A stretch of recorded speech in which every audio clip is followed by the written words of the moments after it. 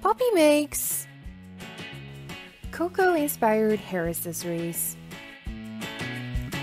Hey there and welcome or maybe welcome back to my channel.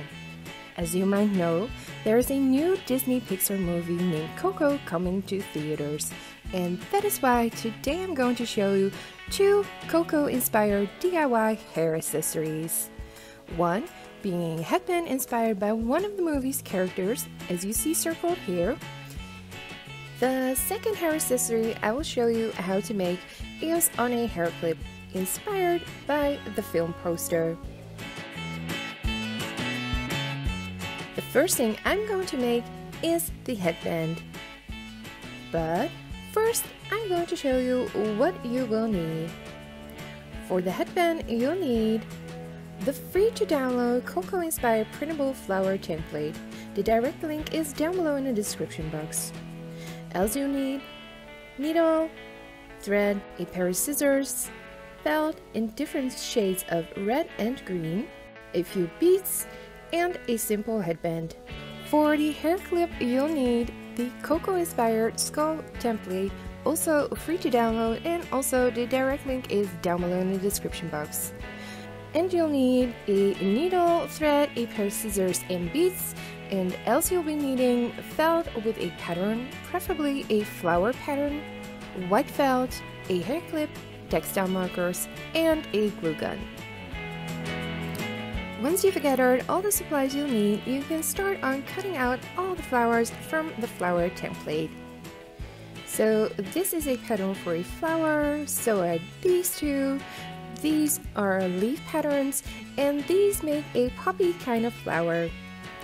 You can make a big poppy with the biggest 3 or a smaller poppy with the smallest 3 patterns. I've got a few shades of red and green for the flowers and leaves, and I'm going to choose 2 colors for the first flower to make on the headband. For this first flower, you'll need these 2 patterns, and when it's done, it's gonna look something like this one. For the larger pattern, I'm using the dark red felt, and for the smaller pattern, I'm using the pink felt. Next, just trace the pattern onto the felt with a pen or pencil and cut the pattern from the felt.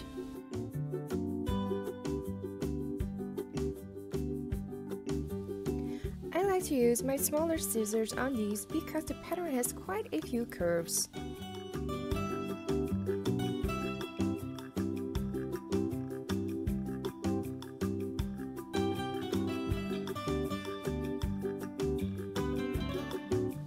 Once you've got the pieces cut out from the felt, take a needle and thread the needle, and make a knot at the end.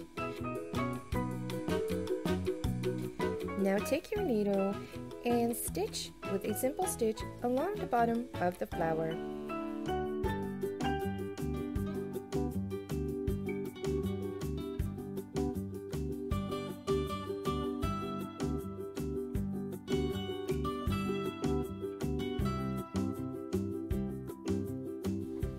Once you've reached the end, you can take off the needle but not the excess thread yet. Push down the felt and make a few good knots with the thread.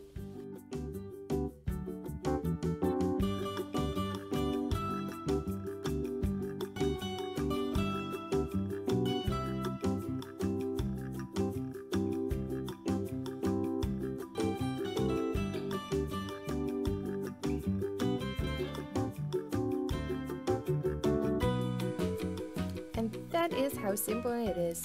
There you've got your first flower. Now do the same for the smaller flower, but keep the needle on.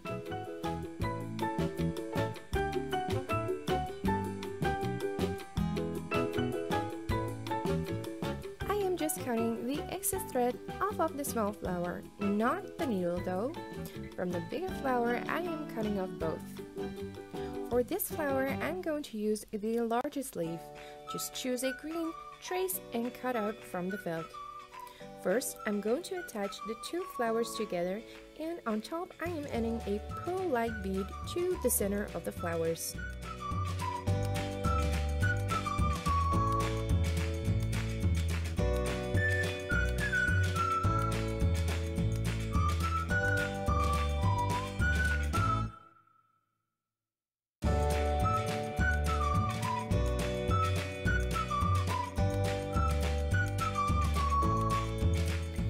Choose a leaf and attach to the headband by sewing it onto the headband.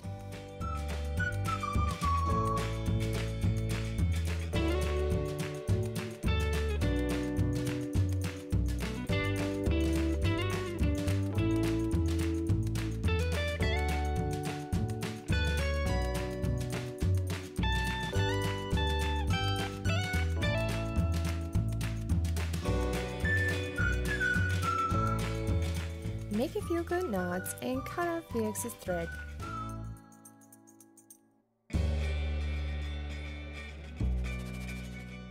For the next flower, I'll be using this long rectangular pattern.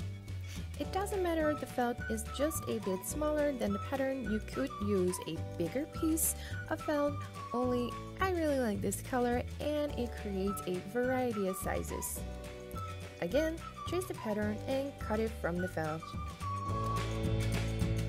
Fold the felt, double, and secure the bottom with a simple stitch, all along the bottom.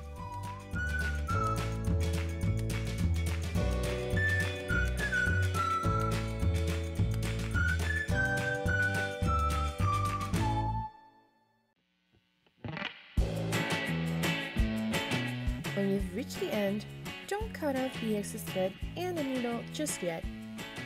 Make small cuts like so into the felt.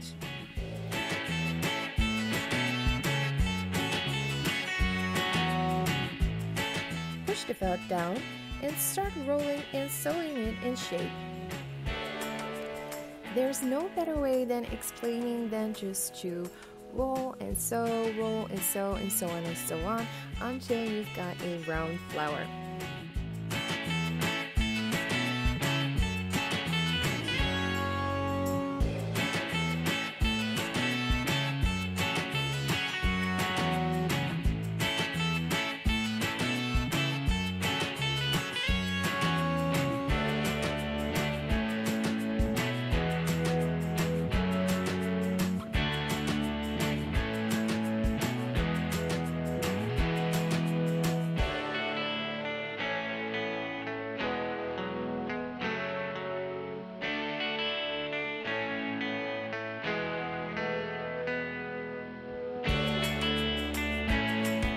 Choose a leaf and attach to the headband by sewing it onto the headband.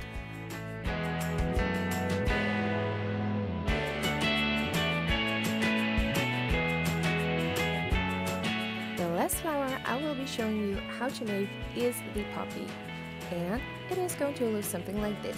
For the middle, you could use just a small round black piece or a button, but I'm going to use beads, which I'm going to shape like a flower. I'm using 1 black big bead and 10 smaller white beads around it. Thread a needle, take the big bead and 5 smaller beads. Don't let it slip off of the end.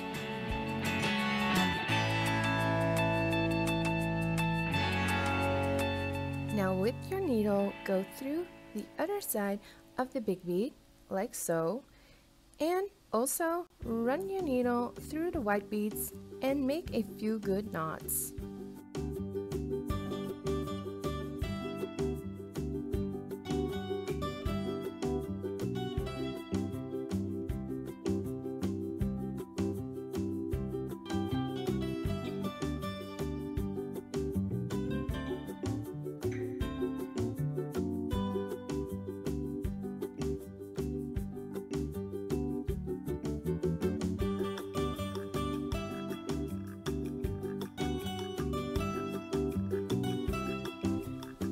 Next, attach 5 more small beads and repeat the previous steps.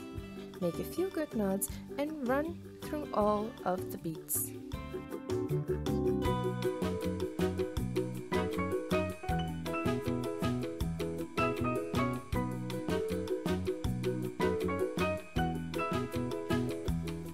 Now just run your needle one more time through just the white beads only now.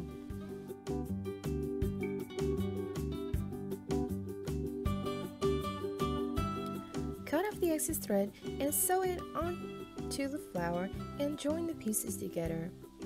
Lastly, Sew onto the headband. Don't forget to attach a leaf with it.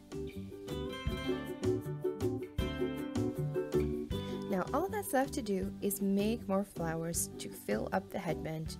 Make them different sizes and different shades of red, but do leave some room so you can still put it on. Once you're done, the headband should look something like this, just full of flowers, different in shape, size, and shades of red and green. If you're looking for more flowers than you can find on this printable, check out this printable flower pattern I made for the Beauty and the Beast inspired video. The direct link to this free download is down below in the description box, as well as the link to the video tutorial. Or check out this printable flower pattern I made for the Poppy from Trolls inspired video. This is also a free download, and I will also put the link in the description box to as well the download as the video. Next up, I'm going to show you how to make the Coco inspired hair clip. Cut the skull pattern out, trace onto a piece of white felt and a piece of flower pattern felt, and cut the traced skull out from the felt. Use textile markers to copy the markings of the skull onto the white felt. You could sketch it on first, or even cut out the patterns from the skull, whatever works for you.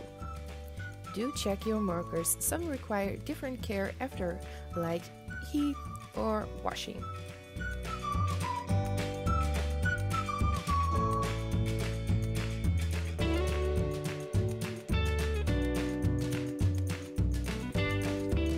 Looks quite good, doesn't it?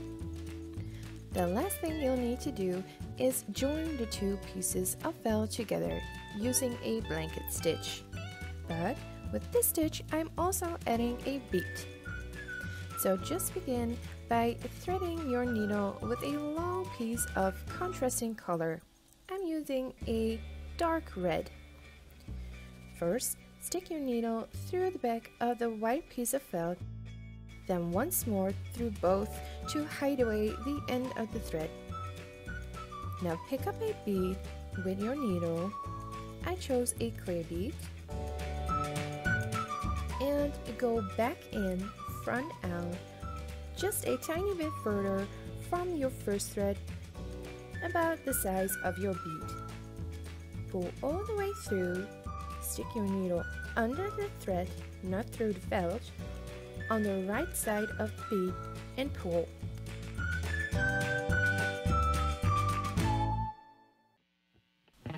So once more, pick up a bead, needle back in, front out, pull the thread, stick the needle under the thread on the right side of the bead, and pull once more.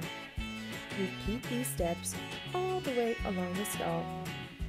All that's left to do now is glue the skull along with a flower to the hair clip.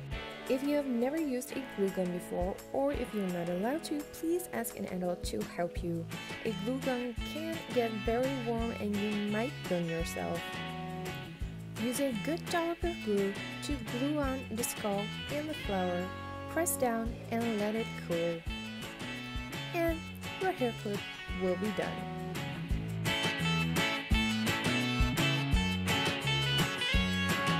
That is it, guys. You are now done and make your own Coco inspired hair accessories. Don't forget to download the free printable patterns. All the links, including those from the Beauty and the Beast and Poppy from Trolls, are in the description box down below, plus the links to the video tutorials as well. Now have fun and make your own Coco inspired hair accessories. For more ideas and free printables, please visit my blog poppymakesdiy.blogspot.com. If you have any ideas or requests on what I should make or bake next time, please let me know in the comments down below. Also, you can follow me on Twitter, Instagram, Facebook, and Pinterest. Click here to watch any of my other videos or to subscribe to my channel so you'll never miss a thing. Thanks for watching, and see you next time!